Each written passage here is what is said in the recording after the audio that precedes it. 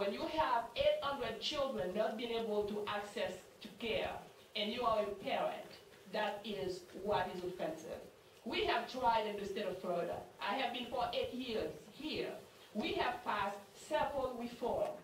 We have passed Cover Florida, several flex programs. We still have 20% of our population uninsured. That is what is offensive to me.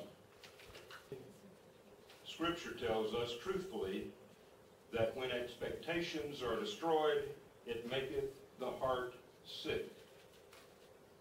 Our psychiatrists and psychologists today have defined that as depression. Mandates, therefore, are already in less than 24 hours imposing anxiety, panic attacks, and depression. Every society has realized, it seems but ours, that the health of our fellow citizens is extremely important. To me, it's very simple, really.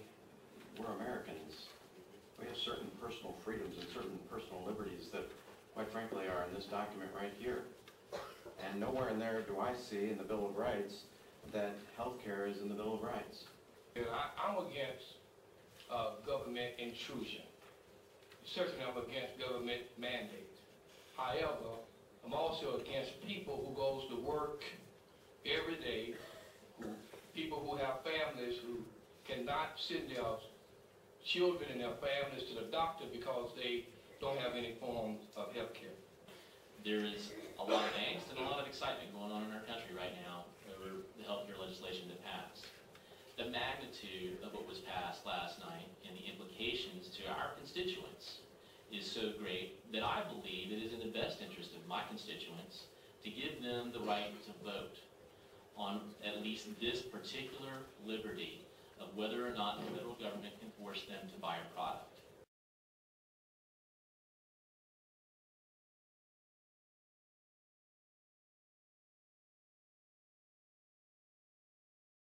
We have an opportunity today, members, to take the first step to give Floridians medical freedom, which, in my opinion, should be on the same level of rights as freedom of speech, gun rights, freedom of religion, and other sacred freedoms that we hold so dear.